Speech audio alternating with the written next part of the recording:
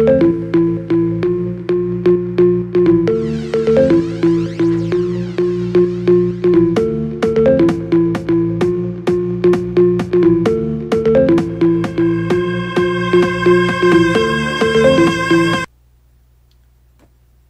going on, YouTube? Got a review for you today.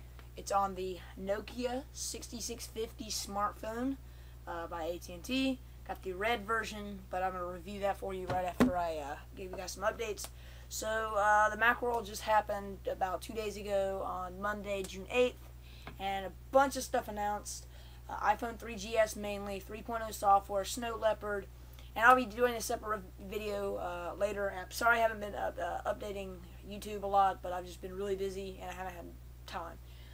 Anyway, so yeah, let's go ahead and hop into the review. Alright, so the Nokia 6650 is a really nice phone. I've been playing with it for about 20 minutes now, and it seems like a good competitor for AT&T. It's got a 2 megapixel camera with flash. On the sides we have a push-to-talk button, a volume toggle up and down, and a USB port right there, which is kind of an open slider back and forth. But yeah. Okay, on the other side we have a headphone jack. Looks like a 2.5mm to me, and then they have a 1.5mm headphone jack. If you have, actually that's a charging port. Excuse me, that's a charging port, and that's a 2.5mm. So yeah, right here is a port for your memory card. It looks like it's mini. Let's see what it could be called. Mini something port. I have no idea what it's called. But yeah, mini. Crap, forget it. All right. So mini sim. Oh gosh, you know what? I'm not even gonna try. Nothing along the top except the hinge, and nothing along the bottom. Now this phone looks really smooth and really sleek, and frankly I like it. If I had to get any other phone, probably wouldn't be this one, but I would not mind having this phone. Now it operates almost the same as my Nokia E62. So I'll push the button right here. I might have to unlock it. And then we open up this phone right here. Can't really turn the brightness down for you guys. Let me see if I can do that real quick. Probably should have done that before I started the video, but oh well. Let's go to, what would it be under? Tools or settings? Settings, wouldn't it? Configuration. General. Maybe the cover display, I don't know. Gee, I don't even know. I'm not used to having this kind of phone. Yeah, let me work on that for a sec. Ooh, enhancement. That sounds really appropriate. Yeah, well, anyway. So, I can't really adjust the brightness, but that's okay. It's got a really nice camera that takes pretty good pictures. And you can also send the pictures over Bluetooth, which is very nice. I've sent a couple pictures back and forth from these two phones, and it really works quite easily.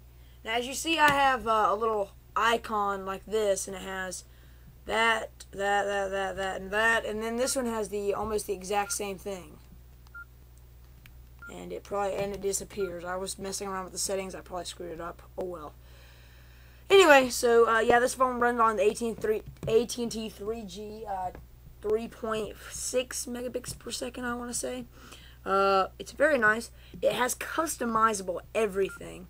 So as you see right here, I have red around the little keyboard. You can change that to white, green, purple, blue, yellow, red, and silver, I think. And it just looks really nice. So let me try the camera real quick. Take a picture of this. I can find where the camera is. Oh. What was that? That was the flash. And there's the picture right there. It looks very nice. There's my camera. It's a little creepy. But yeah. You can also, when you're in an application, you can close it. Oh, never mind. Shows you how much I've been playing with this phone. Oh well, anyway, so this is by Nokia, so you've got really good quality, and you've got really good reception and battery life as well. It's got GPS integrated, video camera, and still frame shots. You've got Yellow Pages mobile, a mobile TV, and you can sync this with your computer, add video, add music, add pretty much anything you want. But one of my favorite features about this phone is when you close it, you've got pretty much the whole menu right here. So let's go ahead and tap that button, and that's a button. They're touch sensitive buttons, as you can probably see. And we can use the up and down volume arrows to control the phone. So let's go this again. Camera, calendar, timer, stopwatch, profiles, music, and back to camera. So let's try out the timer. Open. And then you can use the up and down volume toggle to change how many seconds. We'll start that. 14, 13. And this is really nice. I mean, I can find this handy so you don't have to open it and go to all that stuff in the actual menus or whatever. But it's still, I'm not sure if it would mess up in your pocket. Oop. Timer's done. Stop. Exit. And I don't know if this would hit in your pocket or something, because I haven't had it. It's not my phone.